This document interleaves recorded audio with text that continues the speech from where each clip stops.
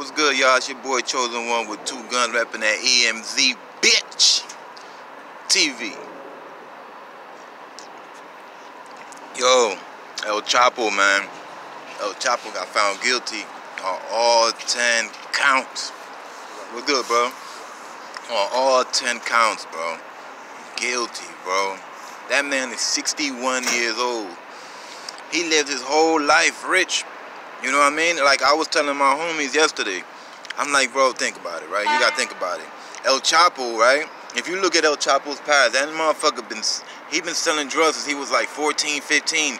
He got in that Sinaloa cartel, I think. I forgot the name of that shit. I think it's the Sinaloa one.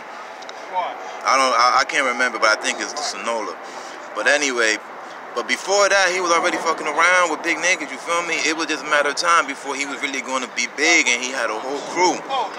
And then when that whole shit with Pablo and the motherfuckers, the brothers in them, in Colombia, once them motherfuckers all got locked up, you know, the ones in the show, the Narcos, them motherfuckers. Once them motherfuckers went down, that's when the Sinaloa went up. You feel me? That's when the money really... If these motherfuckers had money, that Sinaloa squad, them motherfuckers had way more money. I'm talking like trillions, bro. You gotta think about it. They make the shit. You know, they only pay 500, I think, a day for the workers to make. And then to make like about how many keys they probably make, I don't know. But them motherfuckers be in the woods, so let's just say they make 100 of them things in like 8 hours. You done just wasted like $500. And you got 100 fucking birds lined up in a fucking top of a pallet. And shit. Shit so damn heavy, you gotta pick that shit up in a forklift and shit. But, yeah, so back to like I was saying. Right, he's 61 years old, right? So he already know, everybody not stupid, right? He's doing life. That's without a doubt. That's without a doubt. He's definitely doing life. Any count, if he would have got found guilty, let's say if he would have beat 9 counts and he would have got found guilty on 1, he still would have done life. Because he's 61 years old, bro.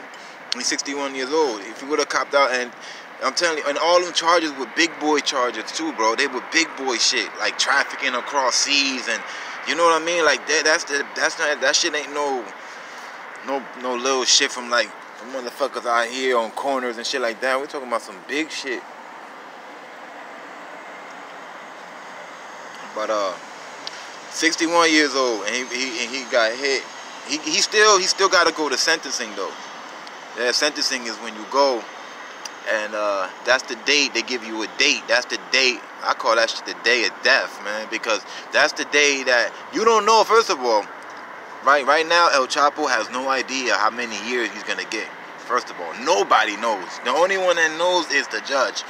So when he goes to sentencing, that judge could hit him with like 125, 150 years.